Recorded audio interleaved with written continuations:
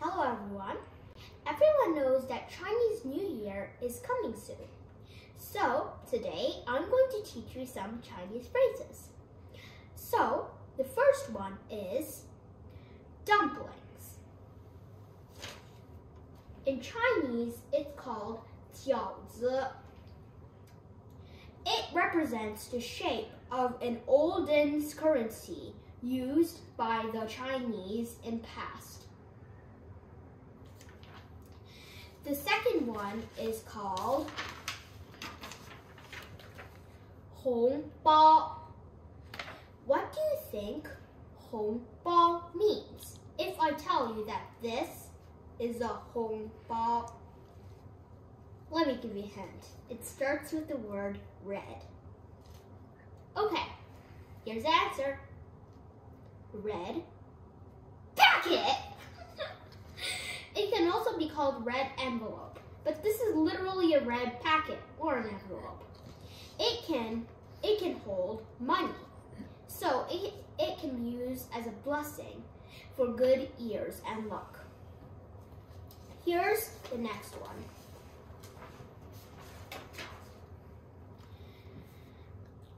恭喜发财.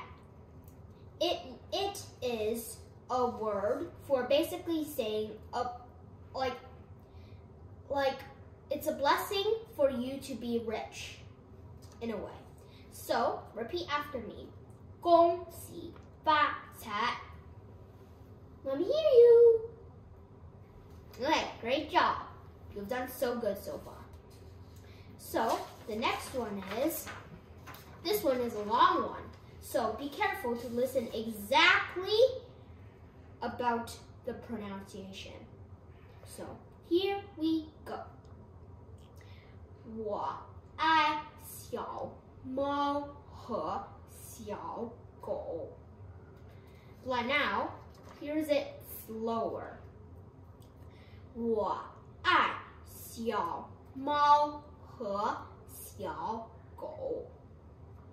What this means is, I like kittens and doggies. Or you could say, I like small cats and small dogs. Now, I made this one because I know you guys like cats and dogs. Okay, now repeat after me. Let me hear you. 我爱. Okay, repeat after me. Okay. 小猫, which means little cat or small cat. Let me hear you. Okay, good job so far. 和小狗, which means and small dogs. Here we go. Now, let's say the whole thing together in total. 我爱小猫和小狗. Let me hear you. Good job. Now, here's a final word. 过年好. This means like a blessing for have a good year.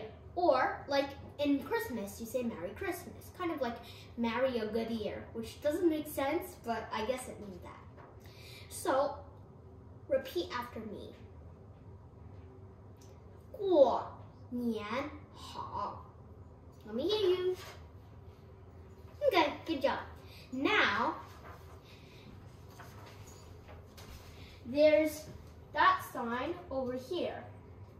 So we made this together. Okay, now that's it for today. I wish you guys best luck.